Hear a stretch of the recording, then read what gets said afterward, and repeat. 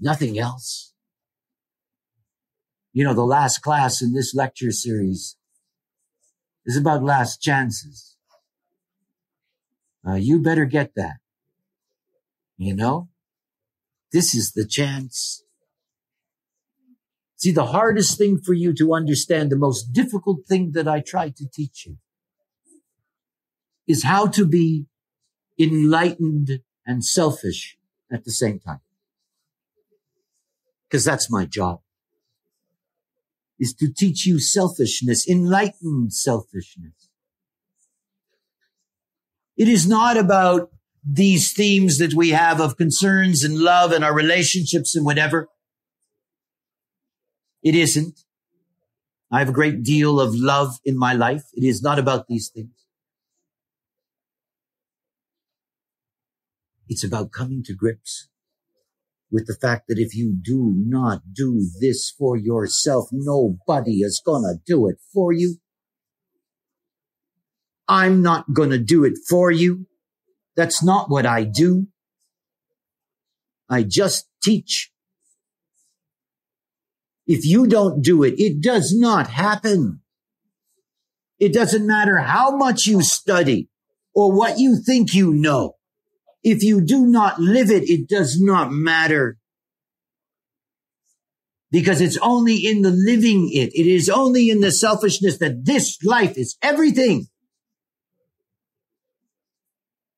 We're not just here waiting to die.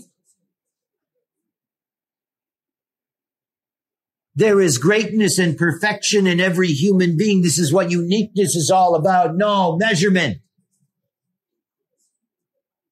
You cannot compare me to anyone. Don't you try. There's just me. There's just you. And we are not here to be identified in some kind of homogenized wave of the hand. We're unique beings. The greatness of what we represent in the turning of this wheel is the potential of the consciousness that moves through us. It's time that the stupidity of this homogenized world, that there is a breach in this. And it does not come from one being. It comes from many. It is a potential of all to be able to get to a place in this life where you can operate without fear, and that what you can release to the other as awareness is entertaining, is interesting. God, we live in boring times. You know? It's so boring out there. There hasn't been a new thought in a long time. It's all waiting here. It's not out there. It's not those flashes in the homogenized world that we think are sparks of intelligence. This is just a program. No, it's about the unique awareness that is there within every single one of you, that can only emerge when these minds no longer run your life. So simple. Don't make decisions with your mind.